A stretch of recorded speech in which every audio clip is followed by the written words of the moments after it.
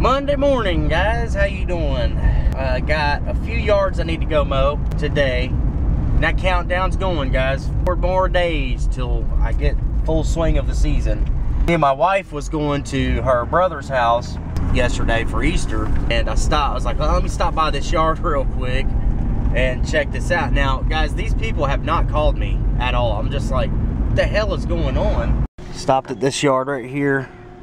Definitely needs to be cut. The little old lady this lady right here was my very, very, very first customer. Yeah, apparently she's not doing good, so they don't know if they're gonna continue to have it cut, or I don't know. She said somebody in the family might cut it. She, not her, but her daughter. So yeah, apparently she's in really, really bad shape, and you know, that sucks. Man, look at the field of buttercups out there. This field is so pretty during the springtime. But anyways, let's get over here to the next one. I'm here at this yard here. Let's give you a look at it. I'm gonna knock it out real quick. I did all the trimming and the edging and all that stuff. Just go ahead and knock this out real quick. Done with this one. You know, the Cub Cadet is really not that bad of a mower. It lays an actual good even cut.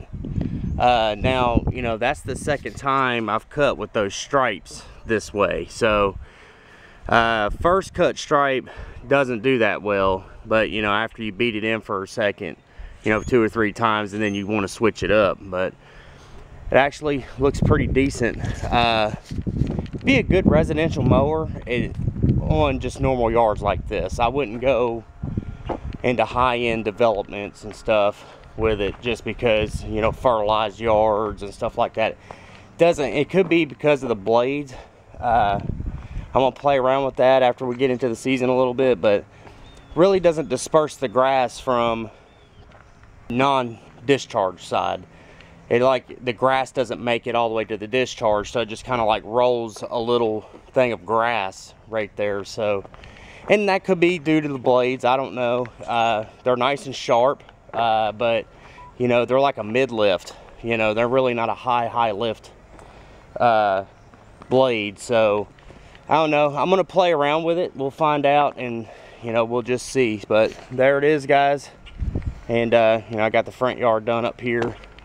And another thing too with the Cub Cadet, it doesn't mow that high. It only mows about right around just a little over 3 inches, and that's on the highest setting. So, you know, also to mow those nice fertilized yards and stuff, you want to be mowing around 3.5 to 4.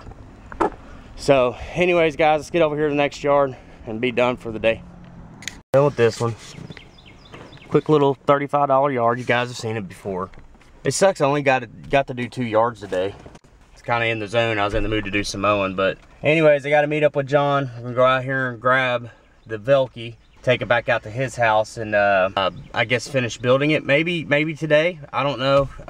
Might be tomorrow, so don't know yet. He messed around with it. He's got like the part you stand on built, so I guess we'll see what it looks like when we get there. But yeah, so that's it. I mean, that's it of the mowing today. I'm gonna show you guys the Velkie and stuff, and I guess close the video out. So back home here, didn't get any footage up to this point because John had pretty much built it up to this point. So here's the 1-wheel Velkie. Let me pop her back over here, let you see the bottom of it. So basically, you know, that's just angle irons, all it is. Basically old bed rails, and went down through here, drilled the hole. Put the wheel in there, locked everything down real good, rolls good. All right, then we'll pop this over on this side. John made a cool little like fender well there. Now, I'm sure you guys are asking, well, hey, what about the front? Well, we're not done yet. We need to box the front in. I'm gonna come up to about right here, so your feet, the front of your feet can go into it. That way you don't, like, you know, hit something, slide off the front or anything like that. Then we got to put our trailing arm on, and this should be good to mount. So, but I'm gonna get some footage of this tomorrow. of us finishing it up so you guys can see. But it looks very strong. It seems like it's going to be very strong, and hopefully it'll turn out really good. So there it is, guys. I'll see you in the next one. Check out my last video, and don't forget to subscribe to my channel. And if you want the full lawn mob experience, go over to Facebook and check out my Facebook group.